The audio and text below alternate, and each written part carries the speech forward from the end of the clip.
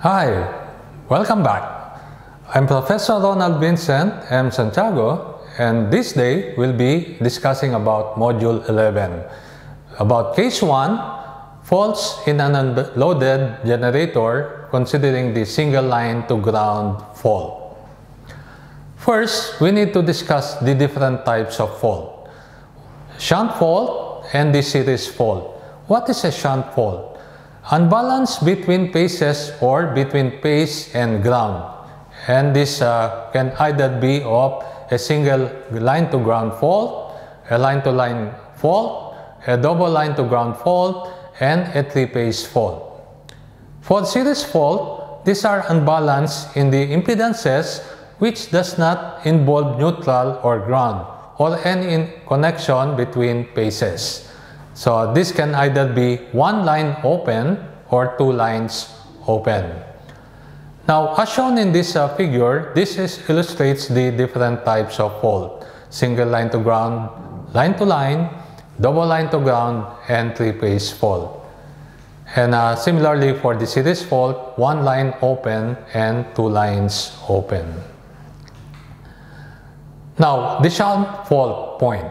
As mentioned in our previous module, the system is assumed to be balanced with regards to the impedances, except at one point called the fault point, as shown in the diagram. The sequence networks, as mentioned in our previous modules, the system can be represented by an equivalent Thevenin, representing its equivalent circuit from the faulted point to the neutral or to the reference bus. Now, in this diagram, this illustrates the positive sequence, the negative sequence, and the zero sequence networks, which had been discussed in the previous modules. Now, for single line to ground fault, assuming the fault is in phase A. So, in this diagram, we have line A is faulted through an impedance, say F. IB, the current flowing through line B, is 0 since it is not under fault condition. Likewise for line C, IC is equal to 0.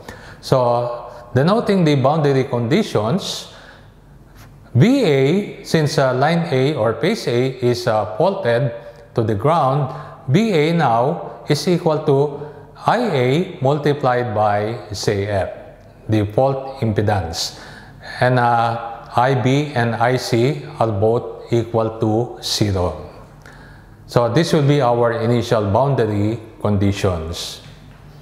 Now, from the second equation, wherein IB is equal to 0, we can now get this sequence currents of this faulted point.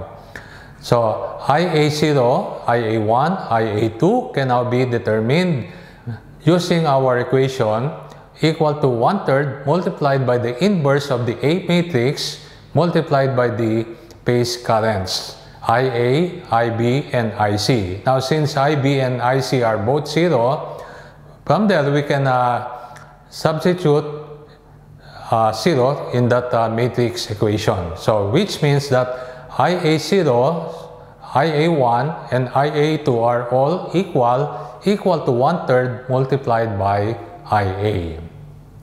So from that equation, the first equation, BA equal to say F multiplied by IA, we can get now BA0 plus BA1 plus BA2, which is the sequence components of the voltage BA, equal to say F multiplied by IA0 plus IA1 plus IA2.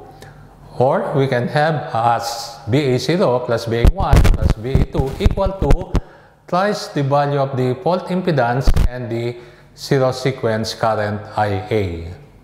Now, in the next slide, so this represents the sequence network interconnection of the three sequence networks, considering that IA0, IA1, and IA2 are equal. So, having known the Thevenin equivalent of these sequence networks, positive, negative, and zero sequence networks, how are they interconnected? Based on the result, IA0, IA1, IA2 are both equal, or all these are equal, we can say that the interconnection will be in series. So from there, the sequence fault currents IA0 equal to IA1 equal to IA2 is equal to the Thevenin voltage divided by the sum of the sequence impedances, including thrice the value of the fault impedance. So VTH over say 0 plus A1 plus A2 plus 3 say F. So that ends our module number 11. So see you in the next module.